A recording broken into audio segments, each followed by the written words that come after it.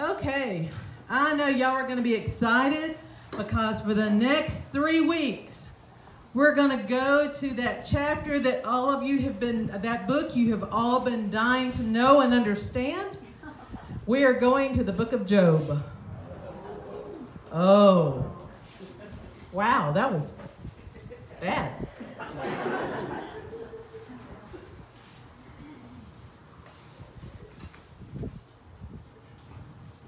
Poor Job. Kind of like Thomas, you know? We always say, that Thomas, you know, he doubted. Job, he gets such a rap in the Old Testament. All right, my friends, so we're going to be reading from Job, beginning with the first verse from chapter 1, and then jumping over into this first verse at chapter 2. So we're going to spend some time. We're not going to go through every single scripture or every single line of the scripture. We're going to be looking at a narrative of some different aspects where Job was in different places. So our first verse, Job chapter 1, verse 1. There once lived a man named Job who lived in the land of Uz. He was blameless, a man of complete integrity. He feared God, and he stayed away from evil. And then over to chapter 2, beginning with verse 1. One day, members of the heavenly court came again to present themselves before the Lord, and the accuser, Satan, came with them, and he said, "Where have you come from?" the Lord asked Satan. Satan answered the Lord, "I have been patrolling the earth, watching everything that's going on." Then the Lord asked Satan, "Well, have you noticed my servant Job? He is the finest man in all the earth. He is blameless, a man of complete integrity. He fears God and stays away from evil. And he has maintained his integrity even though you urged me to harm him without cause." Satan replied to the Lord, "Skin for skin. A man will give up everything he has to save his life. But reach out, take away his health, and he will surely curse you to your face." "All right, do with him as you please," the Lord said to Satan, "but spare his life." So Satan left the Lord's presence, and he struck Job with terrible blows from his head to his foot.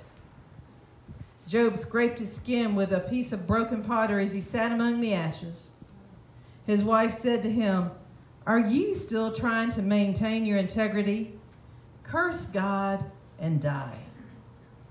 But Job replied, "You talk like a foolish woman. Should we only accept good things from the hand of God and never anything bad?" So in all this, Job said nothing wrong. This is the word of God for the people of God. Thanks be to God. Aren't you glad today's a short sermon? Because today we're going to have more questions than answers. Today we're going to talk about the fact that, I don't know about you, but this is not my favorite story in Scripture. Is it yours? And yet there are some of the most beautiful words spoken about who God is and what God does in this very book. It's amazing. So this is one of those stories that if you take it at face value, if you believe it is the literal, in a literal translation of it, this is why you believe that the God of the Old Testament is mean and the God of the New Testament is nice. Right? God of the Old Testament went around thumping people or letting Satan or Satan thump people.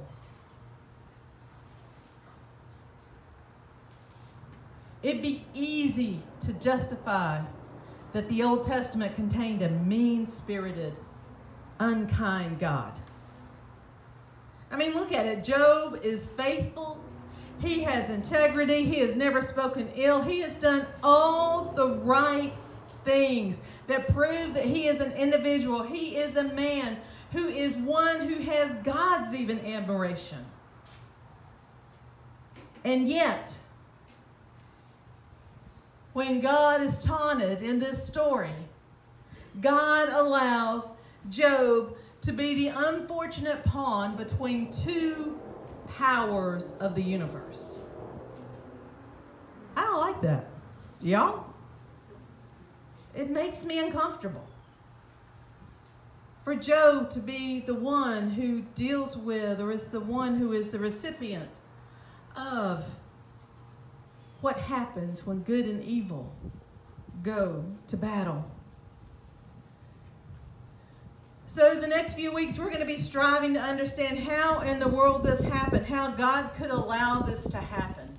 What is this even about? Why would a God of love, a God of mercy, a God of justice, one that we believe in, one that when we said that creed together, that is the social creed of the United Methodist Church, y'all. Those are the things that we say that we believe in as United Methodists. We believe in justice. We believe in God's hand. We believe that God is the God of creation, and we are called to be people who watch over that creation. So why would a God of love and justice allow such a thing? And perhaps here's the undoing, the challenge to us all. Somebody even wrote a book about it. Why do bad things happen to good people? Yeah? Why do I struggle? Is there something more? You know, because if we go back and we read the book of Deuteronomy, I can never say that, Deuteronomy, I will always say it wrong. We see time and time again that the commandments say, if you do this, you will receive that. If you are good, you will receive blessing. If you don't do good, you will be dealing with consequences. It says it over and over again. So, how is it that if everything in our life is going wrong, why do we even bother to believe? I'm going to guess that probably everybody in the sound of my voice has asked that question at one time or another. Maybe you felt guilty when you did it. Maybe you didn't really want to say it out loud, but somehow you just felt it deep in your heart. So if everything's going wrong, why bother? If we treat faith like it's a commodity, something to be bartered, then we aren't really talking about faith. If we expect faith to be something that yields us blessings, then we aren't talking about faith. But you know, that's what some people believe. If I do X, I will get Y. If I give some, I will get more. Because you see, if that's the truth of what faith is, then faith is just another thing to be owned. It's another thing to hold in our possession instead of the giant leap of what it calls or what it asks of us to step out in the name of Christ. These are hard questions. I want to read you something. This was written in World War II on the wall of a cellar in Cologne by a Jew in the concentration camp. We all know what I'm talking about, right? This was found scrawled on the wall. I believe in the sun even when it is not shining. And I believe in love even when there's no one there. And I believe in God even when He is silent. I believe that through my trial there is always a way. But sometimes in the suffering and hopeless despair, my heart cries for shelter to know that someone's there. But a voice rises within me saying, hold on, my child. I will give you strength. I will give you hope. Just stay a little while. I believe in the sun when it's not shining. And I believe in love when no one is there. But I believe in God when he is silent. And I believe through any trial there is always a way. May there someday be sunshine. May there someday be happiness. May there someday be love. And may there someday be peace.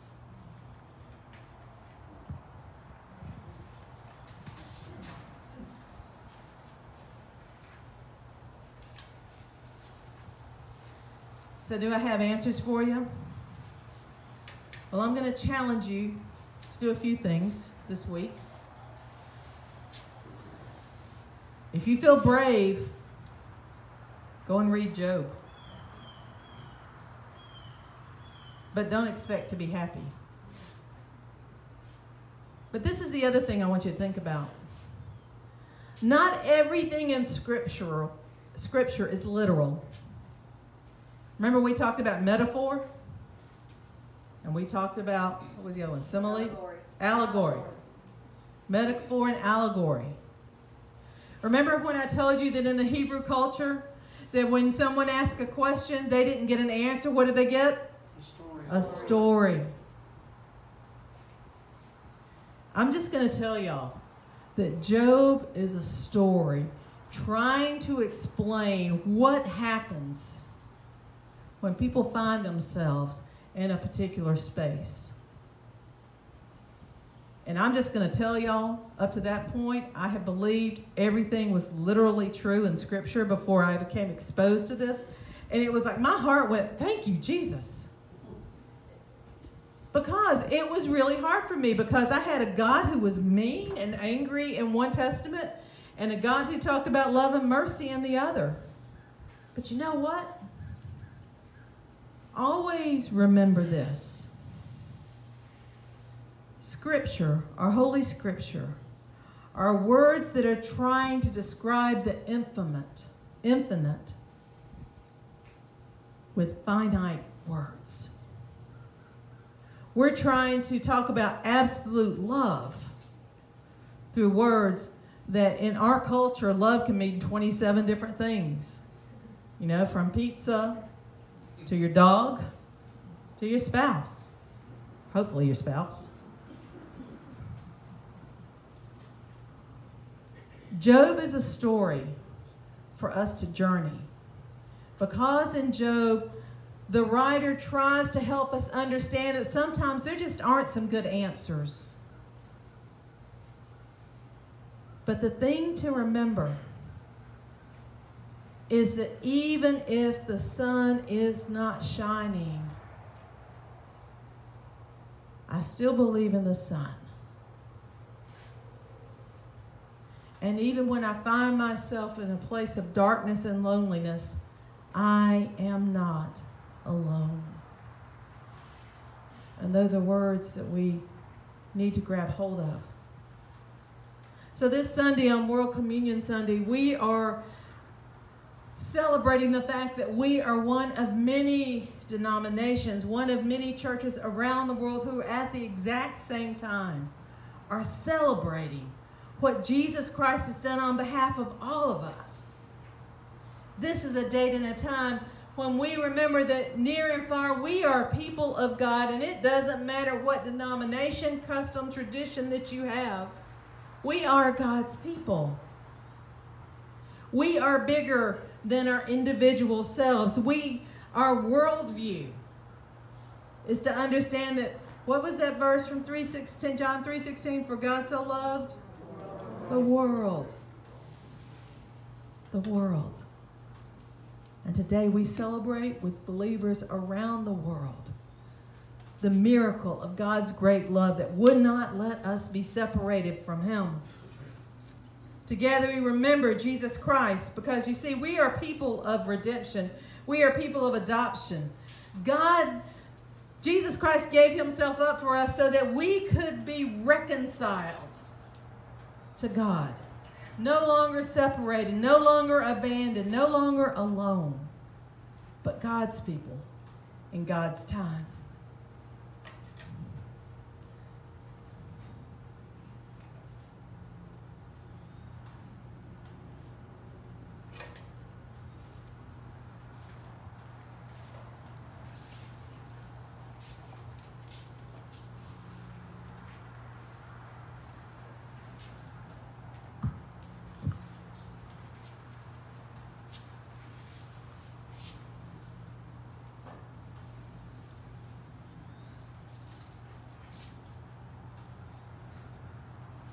So one of the things that I'm going to invite you to do on this day, whether you're sitting in your seat celebrating Holy Communion, or if you choose to come forward to receive it through intinction, it's all okay. It's all okay.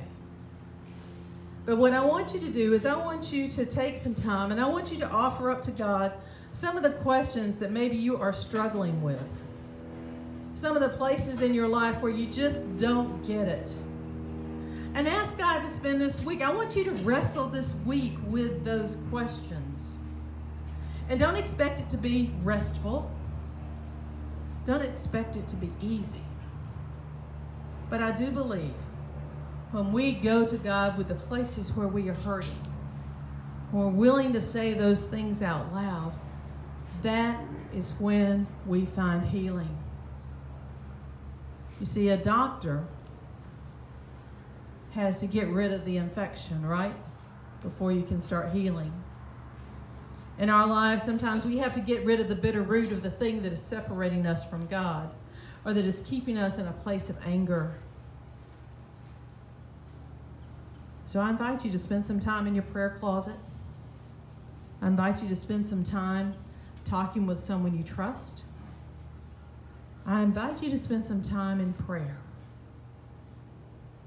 speaking to God, saying, I don't want to live like this anymore. I want to receive the grace. I want to receive the healing. I want to receive the mercy. And I want to be the person, Lord, that you have called me to be in this time and place. I want to be your spirit and your presence in the community around us. And Lord, to really do that, I have to let go of some things.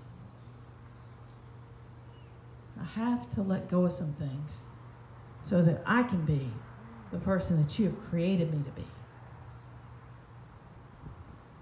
Hard work, but so worth it. You see, Jesus knows about hard work, and he knows about how sometimes you just don't understand what's truly going on. Because that's what happened with the disciples. That night, Jesus invited them to a feast. A feast. They came to celebrate the Passover. And in that, they found that things were different. You see, Jesus said, going forward, you're not going to understand what's about to happen. I'm going to tell you, but you're not going to get it. But I love you. You see, in just a little while, my body will be broken for you and for many, for the forgiveness of sins. And my blood will be poured out to make a new covenant so that you will no longer be separated from Jesus Christ. So going forward after this night, every time you gather and you do this, remember me. Remember what I have done on your behalf. I call you friends. I call you brothers and sisters in Christ. Heavenly Father, we ask your blessing on these gifts of bread and wine. Make them be for us the body and blood of Jesus Christ. that we may be Christ for the world around us, this day and evermore. Amen.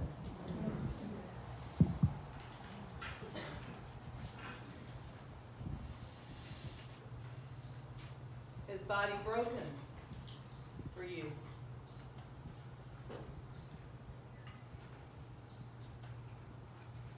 And his blood poured out.